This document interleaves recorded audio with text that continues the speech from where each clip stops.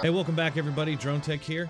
So when you turn on the news and you see all these stories about parents protesting at school boards against critical race theory, it has nothing to do with learning about history. We all want people to learn American history, even the bad parts, but this actually has nothing to do with that, and has everything to do with a far-left Marxist ideology that broadly judges and demonizes a group of people based on their skin color, using a warped, context-free version of history to justify the bigotry. They want people thinking that it's something scholarly or substantiated, when the truth is, it's just racist snake oil that we've seen from all purveyors of hate. That's what parents are protesting, because CRT leads to this. To talk with their parents about their ideas about this stuff, because a lot of white people don't talk about their whiteness. Even the fact that you call them white, they get pissed off about that because they don't think about it. They just think of themselves as human beings. Everybody else ain't a human being, but they are. They believe white equals human, but in fact, white is anti-human. Okay. All right. So wow, he seems very proud of his racist conspiracy theory here, where he assigns traits and thoughts to people based on their skin color.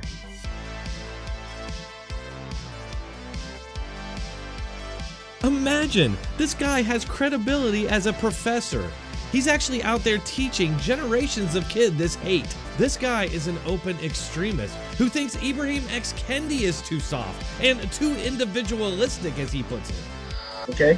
All right. So when you say that, are you echoing Ibrahim Kendi's popularity and his efforts? No, I wouldn't want to be compared to him at all because I think his book is too individualistic. Okay. This guy, Professor Johnny Eric Williams, nice name, is no stranger to these outlandish, openly racist statements. He once said that white people are terrorists, as in being white, existing as a white person, is terrorism in itself. Now, the real question here should be, what parent would want their kid taught through the prism of critical race theory when this is where it leads? Who in their right mind would argue that these parents are wrong to stand up to these school boards and stop open racism that's directed right at them? The answer is, of course, the National School Board Association. Not only do they want to take away the parents' rights to make their voices heard, but they also want to label these parents as domestic terrorists. Remember what I've been saying for years? That the left and Democrats literally want to criminalize their political opposition. Well, here you go.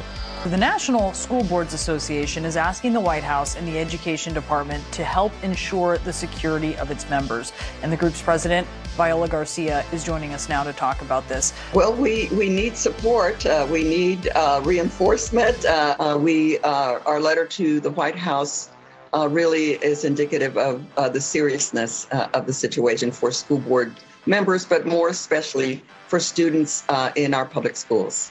Rarely, I don't know the number of incidents, perhaps in grocery stores, but the greatest number and the biggest concern that we have are the threats of violence, the coordinated efforts that we seem to see because of the similarities across the state lines.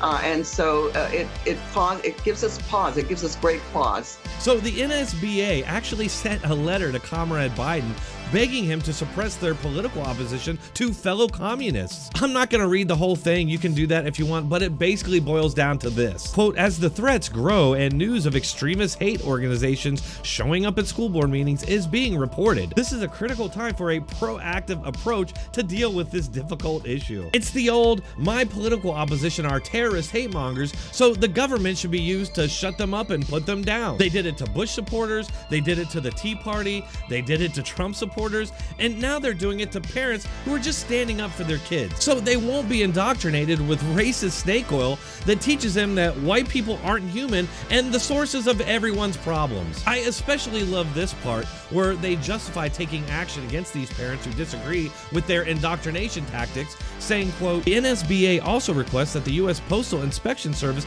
intervene against threatening letters and cyberbullying attacks that have been transmitted to students, school board members, district administrators, and other educators. Now, I'm not for threatening letters or any of that, but let's be real here. We all receive threats. Even I get death threats. This is their justification for calling parents domestic terrorists. However, somehow when it's Democrats doing the harassment and threatening, suddenly it's all just part of the process. Look at how Biden just responded to video of Democrat voters harassing and chasing a senator into the bathroom at Arizona State University. Mr. President, you're talking about how you have 48 Democratic votes right now. The other two have been pressured over the weekend by activists.